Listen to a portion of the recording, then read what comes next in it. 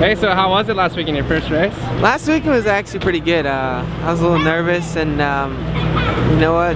I just got a little too excited for the main event, but I felt like I rode really good for the heat race and throughout the main event after I got up and rode. But yeah, talk about that heat race. You rode really well. You know, heat races actually I rode pretty good. You know, just I didn't really like the track.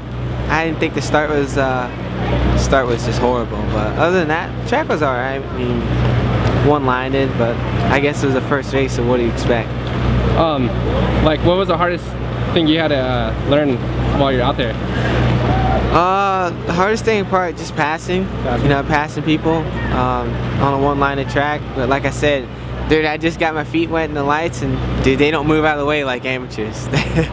They hold their line. Especially some of the guys that've been there for a while, huh? Yeah, definitely everybody, who's been there for a while. But like I said, I had fun, I enjoyed it. Definitely got a learning lesson. So we'll just see what happens at ATL. So what are your expectations for Atlanta?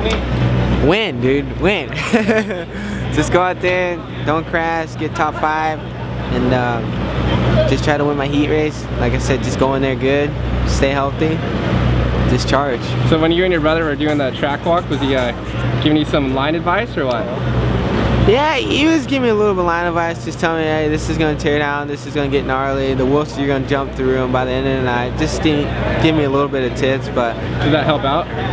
Yeah, it actually does help out. I mean, you kind of already know by the first lap you hit it, so I mean, like I said, Houston was a little sketchy, but we'll see it at Atlanta, Indy, all those rounds. So good. How are you? Good.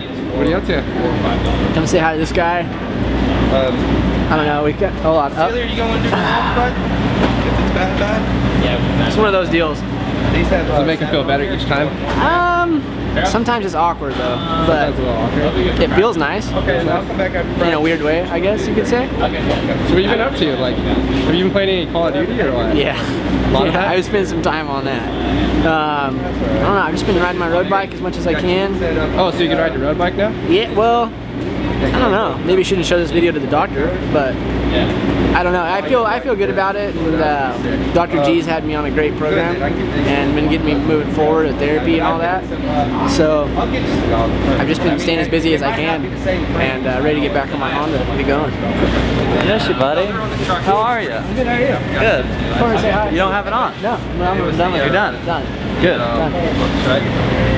You can show me. When I had on that day? Yeah. No.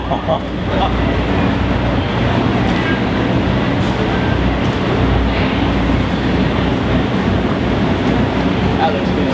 You want to come back? Is that what you're saying? Front and center. I sponsored Cole. Yeah. Have one? Yeah. Come on, I'm gonna have one. It's a handoff. I've been putting them everywhere today. For real, on bikes. Just know we Put it in Frankie's toolbox. Stuck in here. You trying to hit me with the pit pass video right now? I'm trying to hit you with it right now. Seems like the track's drying out nicely currently. Should be no problem for the start of this heat race until radar's coming in. Looks like it could be some rain, so I'm going to leave the handguards on for now. Hey, what do you think about the magazine? Oh, stoked. I told DO11 that Lutz's photo that's in the scan is probably like one of the sickest shots I think I've seen of myself. I'm stoked on it. It has some pretty good style in it. You know, I'm known for my steez. Tyler, what's up? What is that? I'm videoing you. It's a microphone. Really? Oh, wow. So what's up for this weekend? Sit.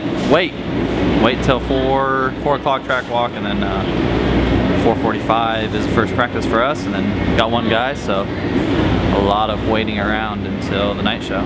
How's Baker doing? He's all right. As good as he can be for crushing his fingers. His clutch lever actually bent around all of his fingers. So we just have Cole Seeley this weekend, and that's it. So which fingers did he break? He broke this one, lacerated this one. And, so did they have to do surgery or no? No. That one right there. This one. Right? No, Baker didn't have to get surgery. They set it actually at the track. That asterisk screw did a good job, so he was good. They stitched it up there too and got the stitches out last week, and yeah, he's good to go. So probably 2 more weeks and he'll be riding. So how's Cole's mud skills? I don't know. How's your mud skills, kid? Sick. I'm sick. Didn't I get my first podium here last year in the mud? So are you ready for the mud? I'm ready. Yeah. I guess.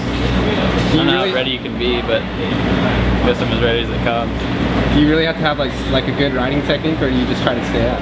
Well, depending on how much rain it is, if it's a lot of rain, then it's going to be like a 4-year-old riding his first PW50, just tiptoeing everywhere. Everyone. But I don't know, if it's not, like last year it rained and then it stopped, so it was like kind of annoying because it like got really sticky and like stuck onto you and your bike and got really heavy. I don't know. I guess there's not really techniques, just go fast. You looking forward to that? Yeah, it'll be fun.